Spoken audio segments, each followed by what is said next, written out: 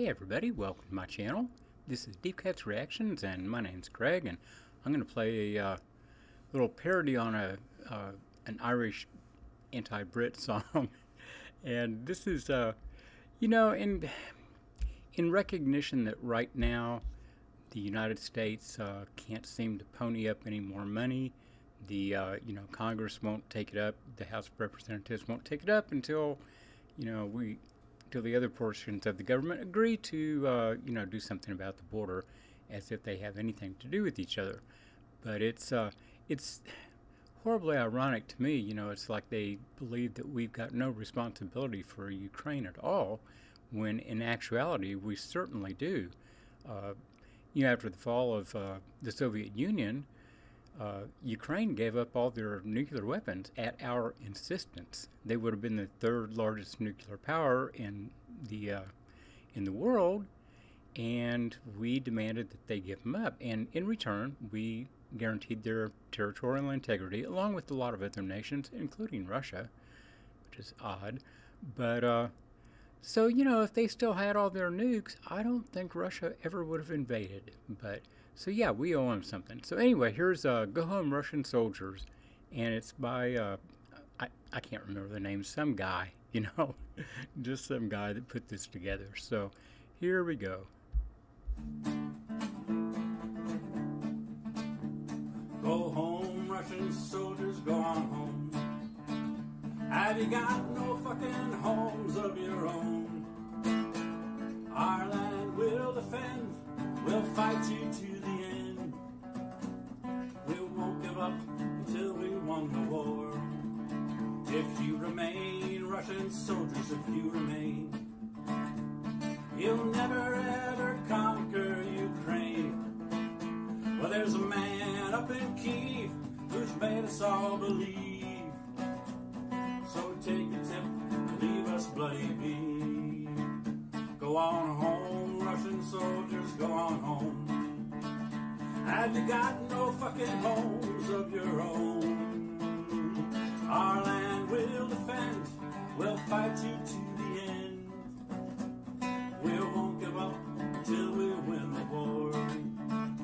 We're not Russians, we're Ukrainians, and we're free.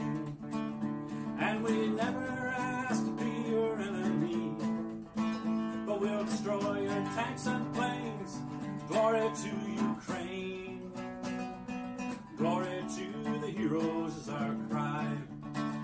Go on home, Russian soldiers, go on home. Have you got no fucking homes of your own? Our homes we'll defend, we'll fight you to the end. We won't give up until we win the war. We'll fight you in the fields and in the streets, until your bastard army retreats. So go fuck yourself, Putin, your ass will be shooting. We'll fight to make Ukraine free once more. Go on home, Russian soldiers, go on home. Have you got no fucking homes of your own? Well, our homes will defend, we'll fight you to the end. And we won't give up until we win the war. So go on home, Russian soldiers, go on home. Have you got no fucking homes of your own?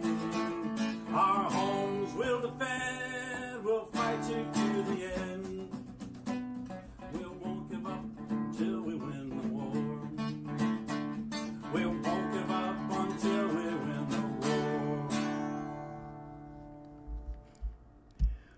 Well, that was kind of a cute little song. I enjoyed that. I mean, it's some guy just doing this, but I think that's cool. People need to be aware of it. Everybody's kind of forgotten what's going on over there right now, which I find distressing.